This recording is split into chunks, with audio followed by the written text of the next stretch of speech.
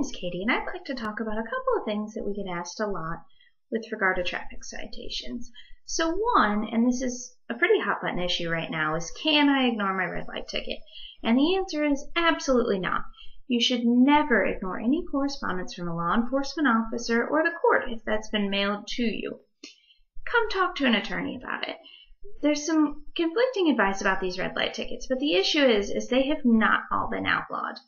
There are still jurisdictions actively engaging in red light tickets, actively sending them out, and that is not necessarily illegal. So before you ignore anything, please come talk to us. You can have a lot of adverse consequences if you don't.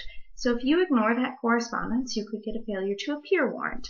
If that happens, in a lot of these cases, they'll make it for the amount of the fine, plus any court costs, and they'll make it cash only. Save yourself the embarrassment and the trouble. Come talk to us about it. We can certainly help. Another question we get asked is, can I have an open container in my car? And of course by that we mean an open container of alcohol.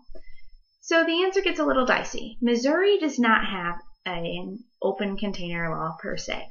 So there is no prohibition on having an open container. However, the driver of a motor vehicle cannot consume alcohol. This offense is an infraction only and cannot be recorded by the Department of Revenue on your driving license record. However, we still suggest that you avoid it because it is a violation of law. Your passengers can have open containers, assuming they're over the age of 21. Now, of course, all other laws apply. You have to be over 21. There are laws about public intoxication and whatnot. The other big thing to pay attention to is there's not any state law prohibiting open containers, but many counties, including St. Charles County, have a prohibition on this.